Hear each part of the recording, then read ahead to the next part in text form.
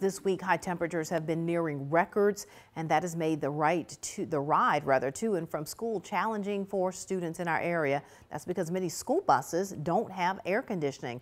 Our Grace Brister talked to faculty at a Monroe County school about how they're helping keep their students safe. She's joining us in the studio tonight with that story. Grace. Students ride the bus in the morning, afternoon, and even in the middle of the day. A 20 to 30-minute bus ride with no air conditioning can feel a lot longer. So the Hamilton Attendance Center sought out a refreshing solution.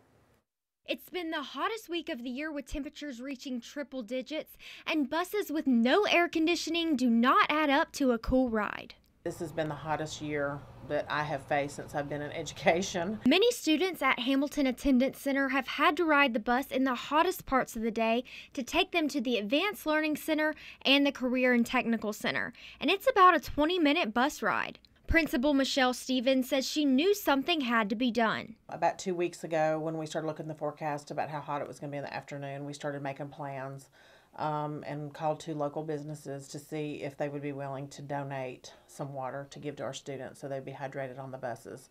Thompson's Welding donated first. Then we contacted Tronox, and they supplied us with several cases of water that should probably last us probably a week or 2. Those businesses provided Hamilton with over 3,000 water bottles for students. We're fortunate in Monroe County with our admins at the schools. They're on top of those type situations and working with the community to tag team that. Superintendent Chad O'Brien says educators constantly keep an eye on the weather, and their #1 priority is always the students' safety. When you have heat like we've had for the last few days, and anytime you have a situation like this that involves community effort, Hamilton, like all of our schools in Monroe County, is blessed with great community support. We have had parents that have reached out to see if they needed to donate water. Right now we've not had to use that resource, but we are very lucky to be in a community where people come together when we need something and help us.